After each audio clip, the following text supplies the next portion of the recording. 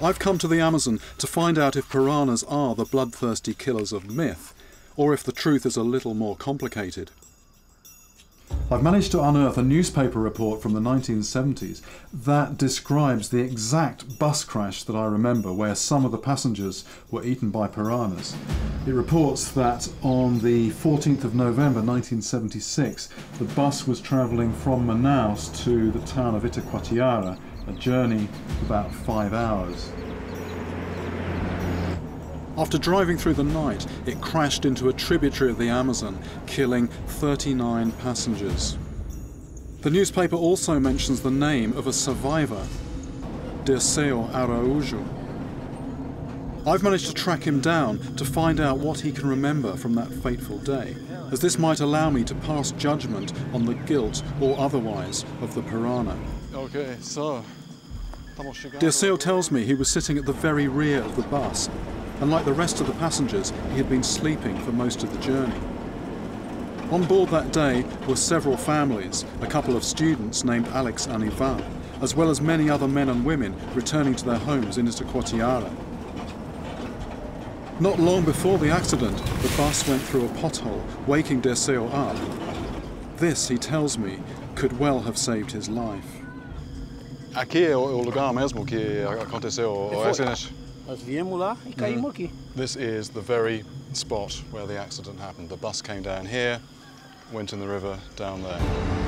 Dirceu doesn't know if the brakes failed or if the bus skidded, but the driver had done the same route several times that day.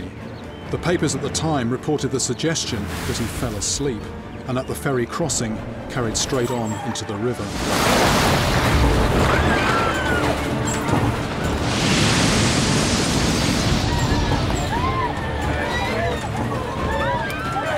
1 minute everything's normal, literally the next moment it's in the water. There were people crying, wailing, much despair. Aí foi que eu fui no corredor, tá todo mundo lá querendo sair naquela porta. There were people at the front trying to open the door by pulling it, and he's basically saying that, that door only opens if you push. Then the water started to come in, at which point he went back to where he'd been seated. Aí eu vi o pé dele, peguei e entrei. There was a boy there who'd been trying to break the window, and he actually saw this boy's foot, disappearing out of the bus, and he saw the foot, followed it, and managed to get himself out through the same hole. Que eu passei a cintura e essa perna aqui, uma moça pegou nesse daqui. He's just about clear of the bus, somebody grabbed hold of his leg. Can you imagine? Somebody is trying to grab hold of his leg while he is trying to escape and get to the surface. Actually had to kick this person's hand off to get free from the bus and actually, escape from the wreck.